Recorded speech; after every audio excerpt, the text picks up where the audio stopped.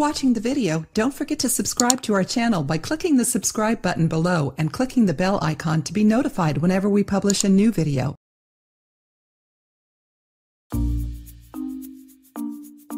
Your husband will thank you tonight. You can say goodbye to vaginal yeast infection and bad odor with this homemade ingredient. Ladies, did you know that the vagina is designed to keep itself clean with the help of natural secretions, discharge? Well, this means that you need to find out how to help your vagina keep clean and healthy, and why you don't need douches or vaginal wipes. Looking after your everyday health can help keep your vagina in good shape. Generally, good vaginal health is maintained by making sure you're in good general health. 1. Wash with hot water only. Well, it may seem counterintuitive, but washing your vagina with soap, whether it's bar soap or liquid, isn't the best way to keep clean. 2. Don't use scented soap. While vaginas are technically self-cleaning, sometimes you want to give them a bit of extra help. It's totally fine to soap off your vulva and labia when you are cleaning the rest of your body, but make sure that you're using unscented soap. Soaps or cleaners that are perfumed can mess with your normal, healthy balance. 3. Stop douching. Do not douche? Seriously, don't do it. Douching is supposed to clean out your vaginal canal, but we now know that your vagina already does that on its own. 4. Stop getting hot baths. This may eliminate your natural bacteria. Try getting showers or hot baths to view if it can help reduce your vaginal odor. 5.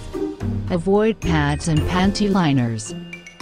Avoid pads and panty liners outside your time. You desire vaginal discharge to be evil from the body, not placed close by stuff like pads and panty liners next to it. Use these only once you'll need them, and completely don't use scented items, as these can throw off your own body's natural balance. 6. Have good hygiene during your period.